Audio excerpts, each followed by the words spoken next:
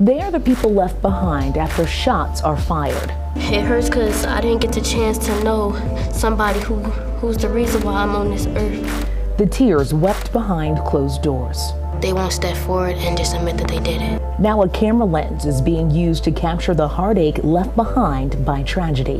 When you're talking about 15 being the last day that a person lives because a bullet took their life. On this episode of Let's Talk Cincy, we sit down with the makers behind the Cincinnati Police Department documentary, Shoot This, Not That. We wanted to give them an outlet, something that would help them to express themselves, and the camera did it. The program putting a camera in the hands of kids whose loved one was taken by violence. How the photos they take help them through the grieving process and paint a different picture for their futures. From WLWT, this is Let's Talk Cincy, presented by Western and Southern Financial Group. Put our financial strength behind you. Showing kids how to break the cycle of gun violence. Welcome to Let's Talk Cincy. I'm Alexis Rogers. I think we all can agree that this is a very impactful time in all of our lives, and we're coming off of a summer of a very high shooting rate. Two of those victims, just 14 years old. The Cincinnati Police Department wanted to do something to bring everyone together to try to curb this violence. We wanted to give the kids something other than guns.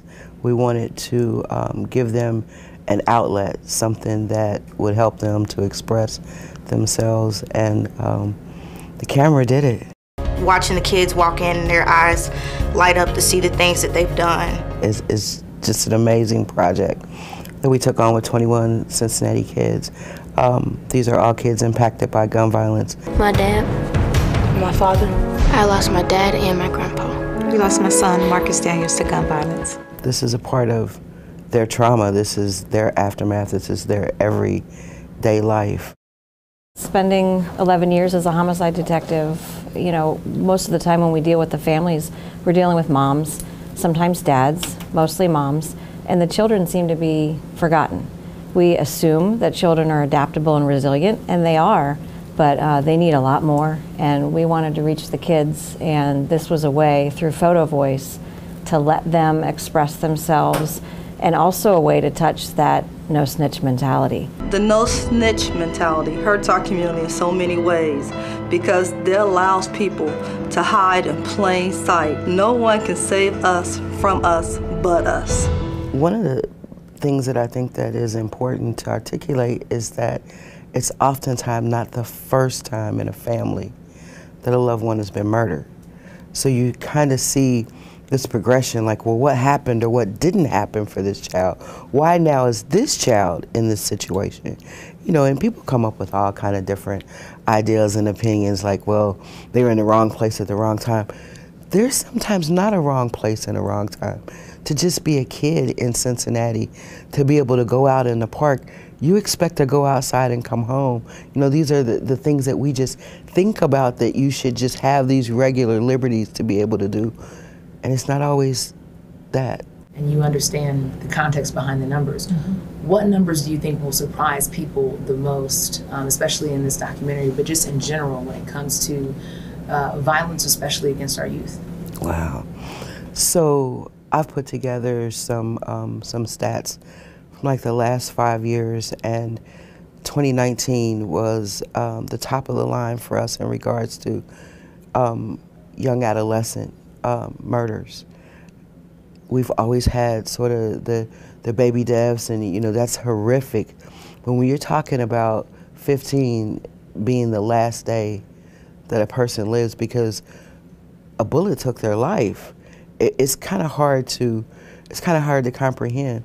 Like Jen was saying, like, we see the mothers all the time, you know, we see them come out for the vigils, you know, we see the community outreach advocates. We never really see these kids. And that was one of the huge questions that we asked, like, well, where are the kids in the family? So in our unit, we try to go all in deep with families. We try to understand, you know, how you got to this point. You're here now, unfortunately, but how do we help you to get to your next place? How do we help you recreate your whole life that your loved one has been murdered? And never really seeing those kids. And so I ask families every day, like, well, did your victim did he have children? You know, does he have siblings? You know, oh, they're fine, they're fine. Just because people can't really wrap their minds around where they are. So not alone take care of somebody else. And I kind of see that there's some trends that we have going on. So research says that if a kid doesn't receive some sort of intervention from a trauma this significant, if there is no specific intervention, these kids are more likely by 14 to be in the juvenile justice system or worse. I saw that last year. I witnessed in the courtroom with families, teenagers under 18 charged with murder. And doing a little research on a couple of the kids that I saw last year, they had parents that had been murdered as well. We've known for years that we had to do something. We just had some ideas, but never really any backing or funding to put behind it. And this was just that opportunity, like the epitome of it all. Shoot This, Not That is something. It's something. It's different, it's unique. Nobody done it before. You know, everything that we pretty much did around even being able to develop this process was pretty, you know, based on evidence, of course, based on research, but it was just all of us. Everybody that worked on this team, every kid that was a part of this group, everybody had to give a whole ton of themselves, you know, to go inside places that they necessarily wouldn't talk about. And that's what you'll see in this documentary. It's like the inside places that people don't talk about. Adults like Jennifer and Karen are just part of the reason Shoot This, Not That is such a success. Next on Let's Talk Cincy, the young people becoming an ear to the kids and teens healing from trauma.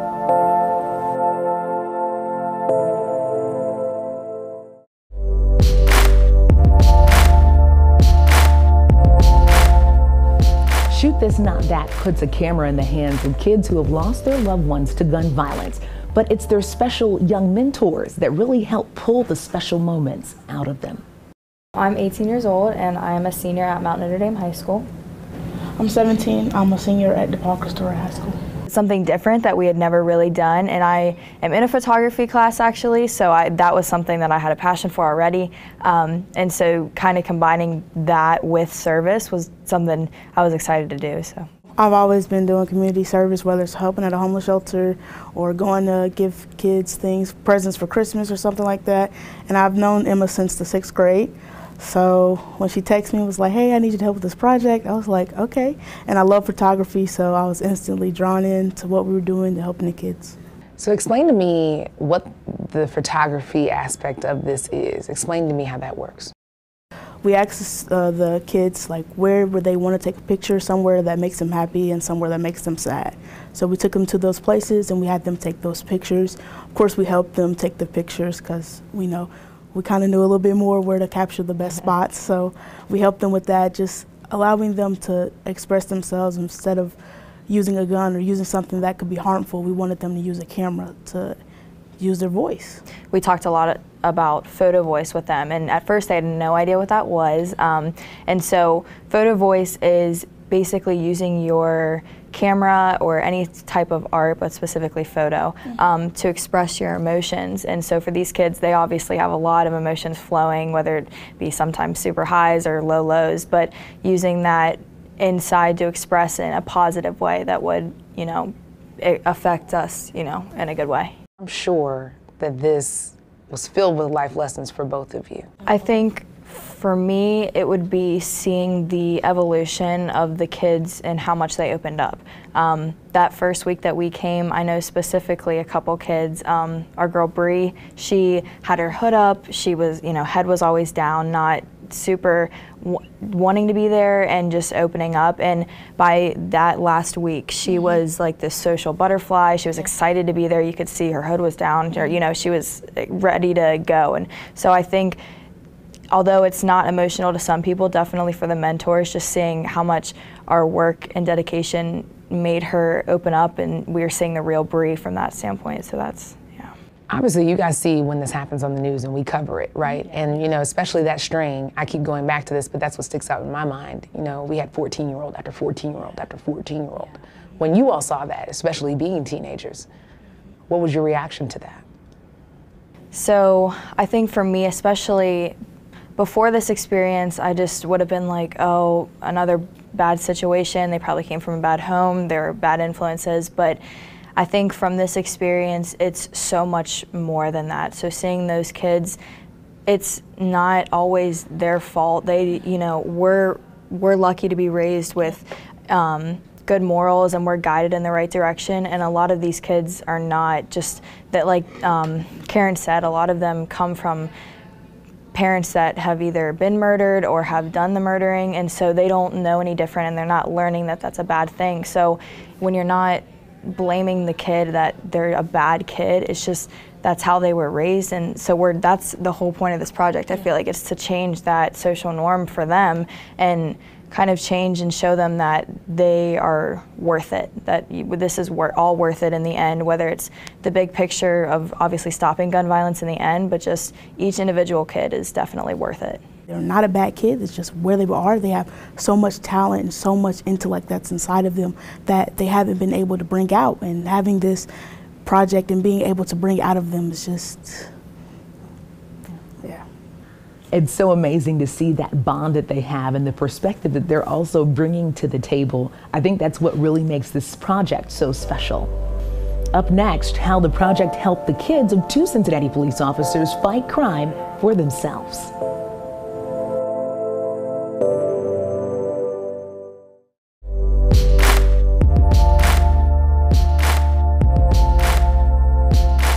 So often we see the end product, but there's a lot of truth behind the lens. We wanted to talk to the folks who put this together to see what they learned from this process. Speed. Speed. All right. Queen, do me a favor. Clap one time right in front of your face. I think the biggest takeaway that I had from this whole project was the fact that, and the goal of this film was to dive into what's left of the families.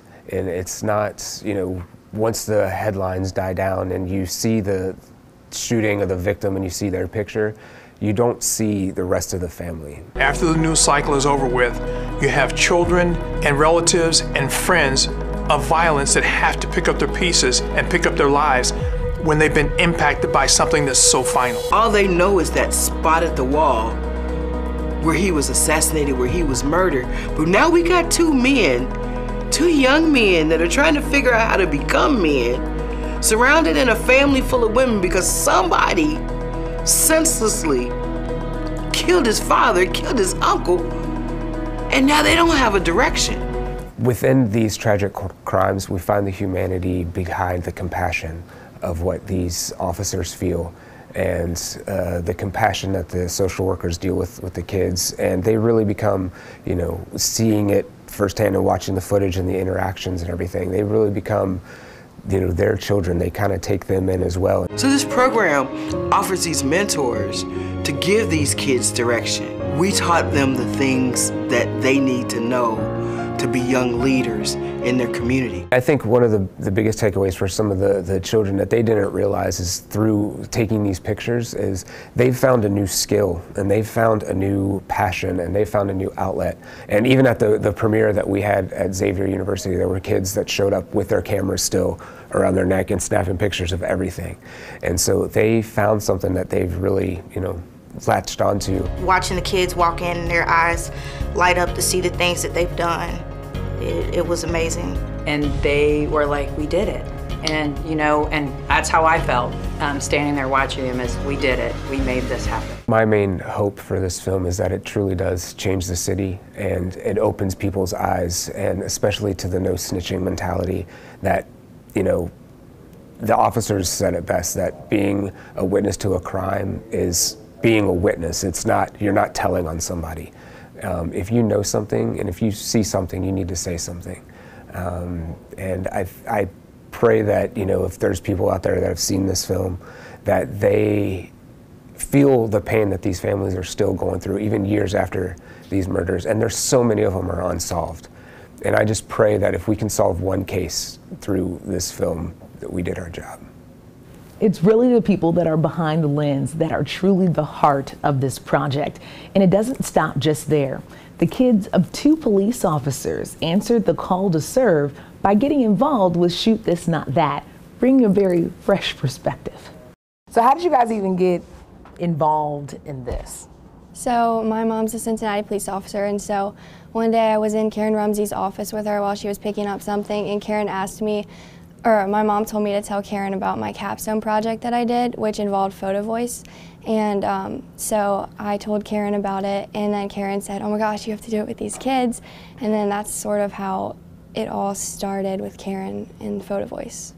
I'm a Xavier University social work intern for Karen. So when I started in August, I heard bits and pieces of it, but in September, that's when she laid the project out, and she told me who was going to be involved, what we were doing. So once I heard that, I started running towards it, and I got excited. I think like the biggest thing that stood out to me was that photography is something that I've done since I was little, and just being able to take something that I love and teach kids about it and show the other mentors how to use the camera so that they can show the kids, and just bringing that kind of skill all together as like an outlet for the kids was cool, because I didn't really expect how big this kind of turned out. For me, I think it was the photography as an intervention. I think the kids we have in the group, they wouldn't really do well in the traditional therapy sense of sitting in front of a therapist or anything like that. So using photography as an intervention was probably the coolest thing to see. Before this project, just from having parents who are in this field, did you feel like you really understood the extent of violence, especially violence in youth in our city? I don't think I really understood. I think it was just simple for me as watching the news and seeing a person who did it and a person who passed away and leaving it at that and moving on. But working on this project, I've seen now the generational effect of now kids growing up without parents and how the bullet kind of altered their generational trajectory a little bit. The path that they would have been on or the dreams that they could have had are now altered in a way. So I think now being a part of this project, you see the effects from every angle, and not just what you see on TV. Yeah, I don't think I understood it completely, but I definitely thought that I had a good understanding of it. But you never, like they said, think about how the kid sees it and how it impacts kids, because it's usually always parents that you need to work with, especially moms. But just seeing that the kids are so impacted by it, and that a lot of them don't think that that anything positive can come from it at all. So being able to create something that the kids can use as that outlet is really cool. A lot of people argue with me and say that this is only happening in certain communities. It's only happening in communities of color, or it's only happening in the inner city. You know, what did you guys find? It affects everyone. It just depends on where you want to go to hear about it, if you decide to ignore it. But it's everywhere. We had a total of 25 kids, I believe, and 11 interns. And over the 6 weeks, every Saturday, we just came ready to work. We had fun. It was like a roller coaster. You know, we started off down a little bit, but we had to get to the root of what the trauma was. But after that, we were on the way up. So. Have you all been surprised at how the documentary's been received? Yeah, it's something so unique that you we're the first people to do something exactly like this and figure out how everything has to be. It's all been like just ideas from all of us. So to see people be so interested in it and wanting to share it with people and invite other people to come see it or watch it on the news is really cool. It is so amazing to see how passionate young people are in this project. They really are the change that they want to see. Coming up, the charge they have for people to get into action.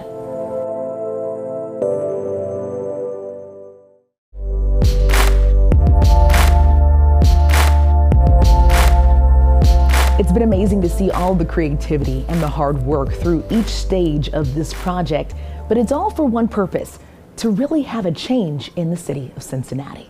What's the call to action at this point? So after people see this, what do you want?